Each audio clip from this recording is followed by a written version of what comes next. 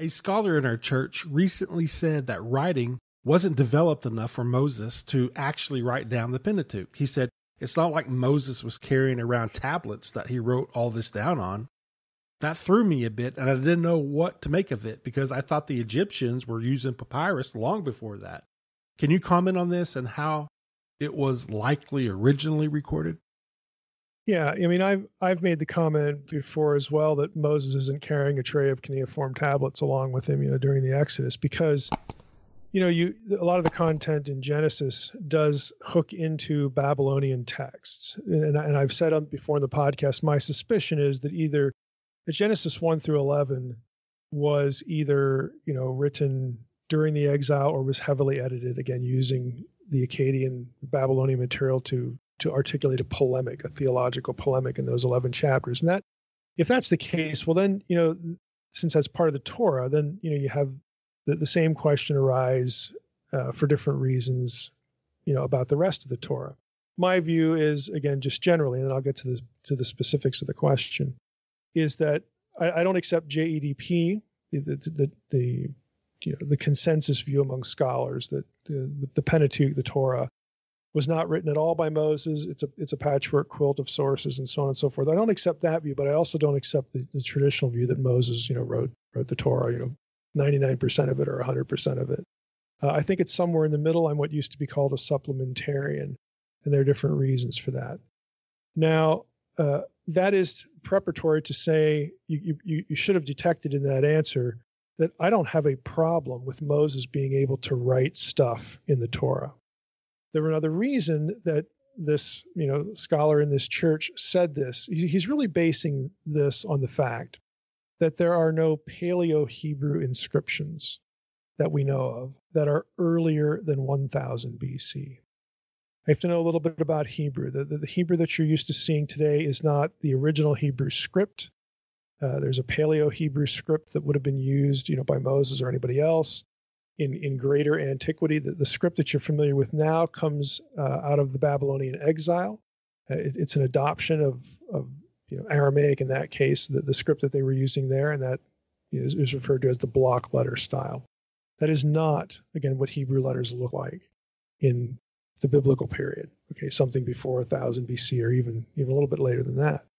So if you look at that material that's been recovered from the ancient world, there are no Hebrew inscriptions that, I'm just using round numbers here, that are earlier than 1000 BC. Well, if Moses lived, 1400 BC is when he died, 1525 to, 1405 BC, obviously he's living in the period for which we do not have epigraphic or inscriptional evidence for Old Hebrew.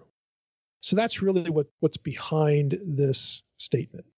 Now, having said that, it's an assumption.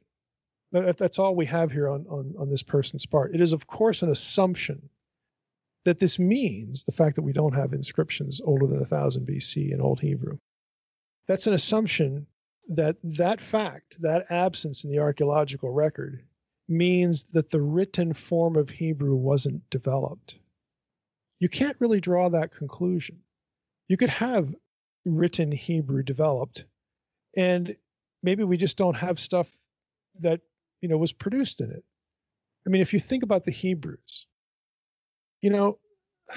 why do we have inscriptions from any culture? It's because they had a settled civilization. There was the occasion, the need to produce documentary evidence like, stela or inscriptions or whatever, economic records. None of this applies to the Hebrews in Moses' day.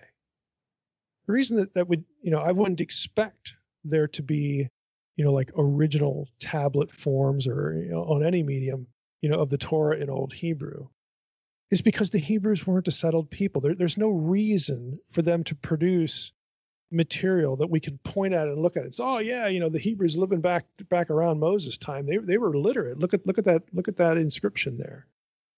Why would they produce it? They're not settled in a land.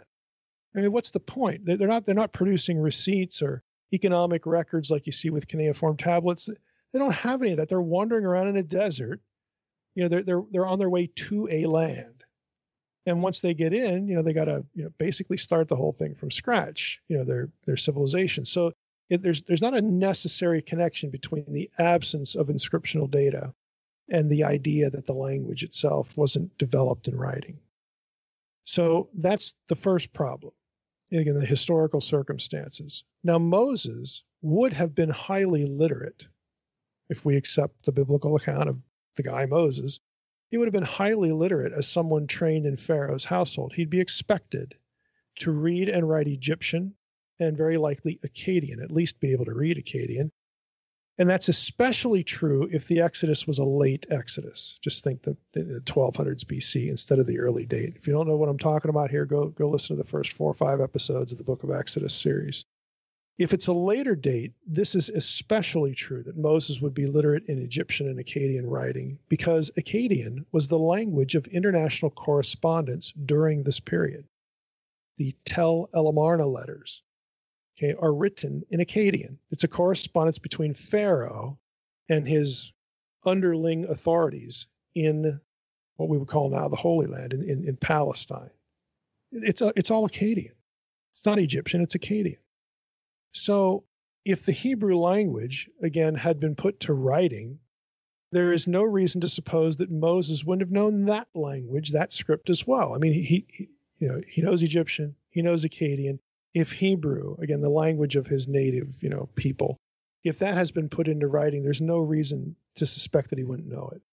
Now, it is a reasonable expectation that that language had a written form because the Proto-Sinaitic inscriptions date to 400 years earlier than the late date of the Exodus. Again, if you don't know what those are, the Proto-Sinaitic inscriptions are important because they are the beginning of the Semitic alphabet, okay, where someone had some of the turquoise mines in Sinai, okay, and this predates the early date of the Exodus. So this has nothing to do with the Exodus, okay? But you've got somebody who's taking Egyptian characters and using them to create an alphabet. And the inscriptions that are in that Egyptian-looking alphabet are Semitic. Okay, they conform to the grammar of Semitic languages. Okay, we don't know who those people were. There's no way to identify them. Again, despite claims to the contrary. I mean, there are people out there that say, "Oh, we know that the biblical Hebrews produced the Proto-Sinaitic inscriptions." Well, actually, you don't, because all of the features that can be known from those inscriptions are also parts of other Semitic languages. There's no way to directly tie it to the Hebrews in the Bible. Okay, there's no way to do that, even though people, it's a nice idea. Wouldn't that be cool? But you got nothing there. Okay, so all that to say, I think that this conclusion that this scholar, again, in your church drew, it's based upon a point of fact, this data about we don't have a Hebrew inscriptions past, or earlier than 1000 BC. But it requires making certain assumptions about what that means that I don't think really hold together well. Or let me just be more charitable, that lack certainty. So again, if Moses is who the Bible says he was, he's going to be highly literate.